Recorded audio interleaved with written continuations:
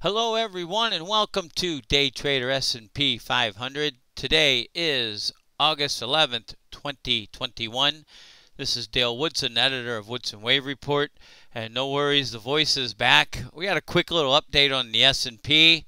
Do things a little bit differently here. I want to show you guys our report that just went out an hour or so ago after the market closed. We had a target of 44.50 in yesterday's report to our monthly subscribers, and they got that information, and you can see that's a direct hit. It's within less than a point, a little bit more than a half a point away from a direct hit, and that was a very nice little tradable price target, if you will, with a very short stop or make or break. Okay, so monthly subscribers get that in advance, a day early. But we like to keep you guys on YouTube up to date too. So anyway, without further ado, I wanted to, well, let's look at this. Thank you guys for subscribing, hitting the reminder bell, and the like button. See if it shows up. There it is. There we go. Thank you very much. Appreciate your patronage to the channel. And I want to show you our disclaimer and our honor rolls and top 10 awards over there. And last but not least, our subscription services. Again, YouTube discount's going to end at the end of the month. Contest, guess the closing price of the S&P. You win everything free, and you can see all the stuff we offer there. I'll let you guys read that. Won't go through all that. But I want to show today's price action. It's really interesting. I'm looking at a 1-minute chart. I trade on a 1 and 5-minute charts, okay? And we were looking for a move up to 44.50. Here's yesterday's close. Here's today's open. And it came within a point, as we showed earlier. And that's we're looking at the market from the August 3rd low. If I can get that in there. There we go. And there's 1, there's 2, and there was the 3 target. We have a few different possible wave counts here, but it's really kind of exciting actually, because the make or breaks, or the stops, if you will, are tight. Okay, let's look at this let's look at this first wave here in parentheses, wave 1, wave 2. There's where 3 equaled 1 at 44.50, and we got within a point. But within here, I want to show you guys this extension. There's 1, there's 2, and it's right down there. And 3 equals almost a perfect 2.618 multiple of 1. Okay, we'll remove, well, yeah, let's remove that there, and let's put 1 to 5. I'm not even remembering if that's where that went. If that went, I think it went to, there we go. Yeah, right at a 1.618. So that's 5 ways up for sure, but this is where it gets interesting here. And this may be, I've been doing this for 30 years, but this is a little bit different, if you will, okay? Because in here, and I'm going to break this down, you can see here we got 1, 2, 3, 4, 5 in red for wave 3 in parentheses, and then a 4 down, and then that 5 up, okay, to complete wave 3, and we would expect wave 4. But let me get in here, because I was trading this. It was a nice trade this morning too, to get short right at 44.50. Oh, I wanted to show you guys this too. Let me make this a lot bigger, okay? Let's go here. The little tricks they do, okay?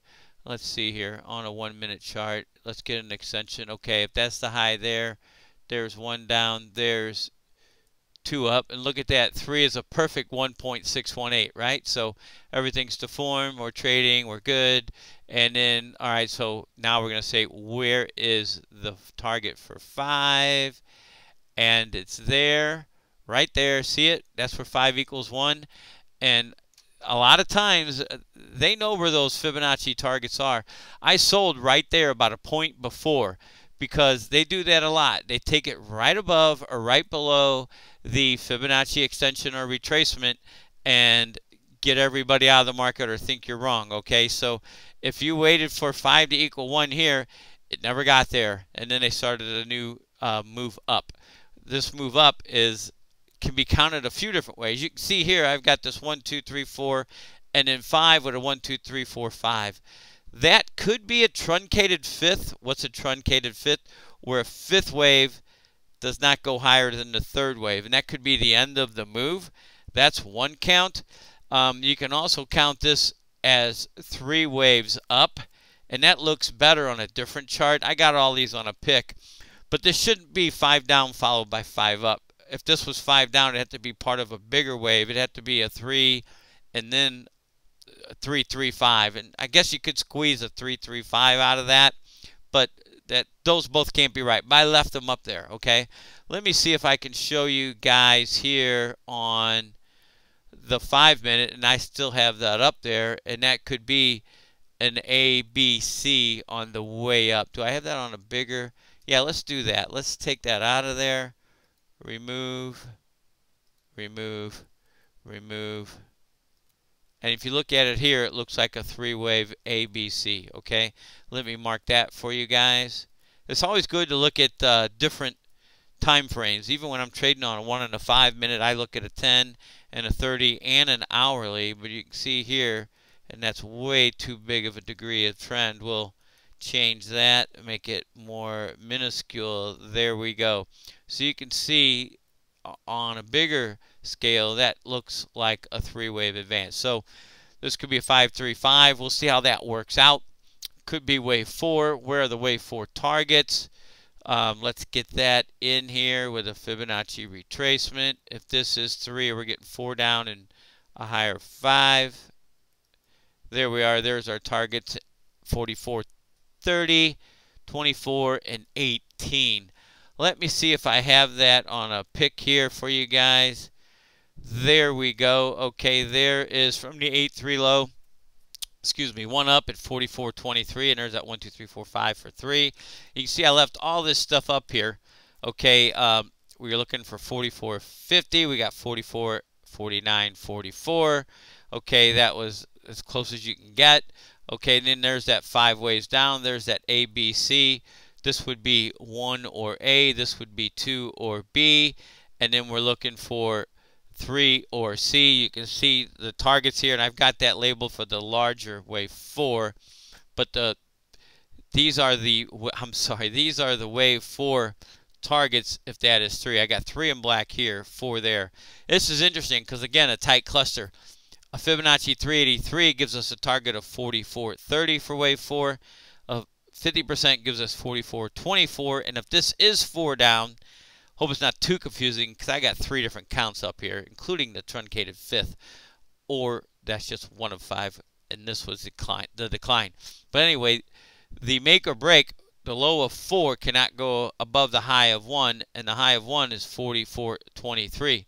And there's the 50% at 44.24. That's a very tight range there. And if you were wanting to be short and looking for the market to go down in this 4, or say I'm wrong and it's over and this thing is shooting way down and correcting this whole thing, your make or break or your stop is right there at 44.94. I'm sorry, 44.49, 44, and it closed less than 2 points or just more than 2 points below there. So your make or break is 2 points away. So that's a very high risk reward trade there. So that's what's going on there. I think that's about all I wanted to show you guys for today. Very interesting the way this is working out here. We're looking for a move, obviously a move below this. Well, let's start this way. A move below the high here at 44, I thought it was 23 or 24, means it's correcting more than just this 3rd wave. And a break below the August 3rd low is the first sign of a trend change. We don't have it yet. Let me see if I have that here that I've been putting out to our subscribers here. Let's see here. Let's go down, and yeah, a break below the 719 low of 42.33 is needed to confirm a change in trend at 1 degree, and a break of the 8.3 low is at the next smaller degree. So we still have a ways to go. The primary count shows that this is a 3rd wave high, and there's our 4th wave targets. A move above that high negates that count. So we should know in the next day or so. We'll see what happens. Thank you guys again. Until next time, take care, everyone.